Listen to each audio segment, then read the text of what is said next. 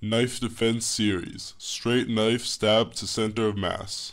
Situation. The attacker takes out a knife and tries to stab your abdominal area. When you see that the attacker is holding a knife, running away is your best option. If your attacker is very close and you can't run away, then calm down. Do not focus all of your attention on his weapon. Focusing on his weapon will cause you to panic, which can be fatal. Calm your attacker down. Do not provoke him to attack you. When the attacker stabs straight towards you, block the attacker's arm using the 360 defense lower inner block. Aim for his wrist. By blocking the attacker's arm, even if you miss the wrist of the hand holding the knife, you still change the striking path of the knife, making it so that the knife won't stab you. Note, this block is very powerful and directing it to the wrist may knock the knife out of the attacker's hand. If that happens, simply proceed with the technique. Immediately grab the attacker's wrist with your free hand and straighten out his arm in order to control the threat. Quickly, raise his arm to chest height, repeatedly elbow his ribs. Move on to elbowing the side of his head until fatigue is noticed.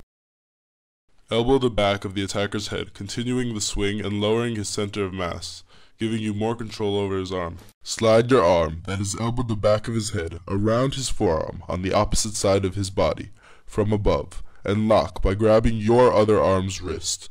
After that, turn into him, putting pressure on his shoulder and elbow joint by squeezing your arm together and tightening the lock.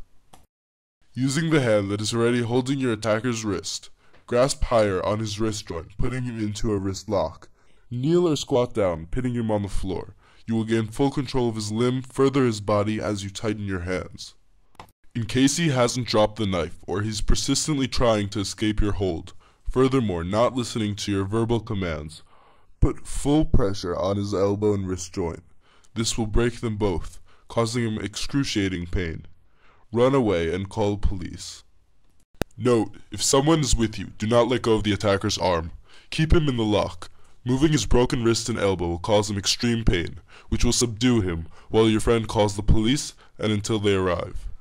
This is a serious and dangerous move and shall only be practiced while using a rubber knife.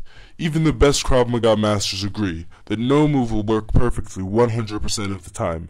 In a real situation, using this move, you may get minor cuts. This is a last resort move only. Do not practice this technique unless you are properly trained or have proper supervision. Subscribe for updates on new videos by HowToKravMaga.